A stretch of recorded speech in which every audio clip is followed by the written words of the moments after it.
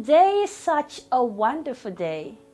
The sky is bright and everything just looks perfect for planting. I can see a farmer tilling the soil. Can you see him too? I am sure you can. Can you take a look at the color of the soil he is tilling? Look closely. What color is it? Very good.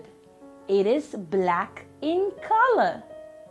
Loamy soil is the best soil for planting. It is great for crops because they are quite rich in nutrients. It is every farmer's favorite soil. Over here is a potter. A potter is a person who molds objects with a special kind of soil.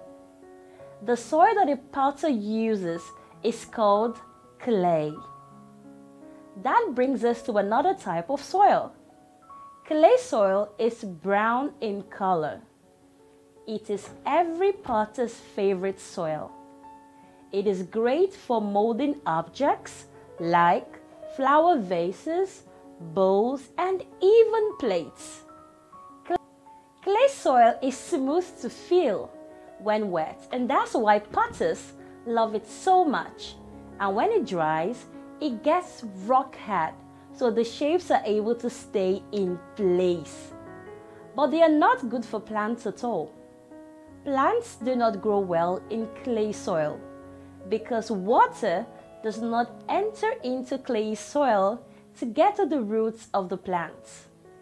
Clay soil also is not rich in nutrients at all, so plants do not get enough nutrients, and that's why they do not like clay soil at all. Finally, let's take a look at another kind of soil. It's right under my feet. You see this kind of soil almost everywhere. What is it called? Sand. Sandy soil is rough to touch and it is made up of bigger particles than loamy and clay soil. Sandy soil is used in making cement blocks for building. Sandy soil is every builder's favorite type of soil.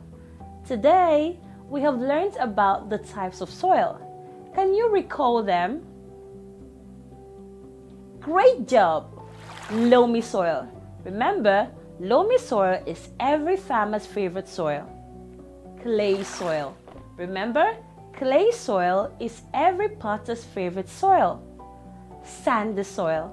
Remember, sandy soil is every builder's favorite soil. That's right. Thank you so much for listening.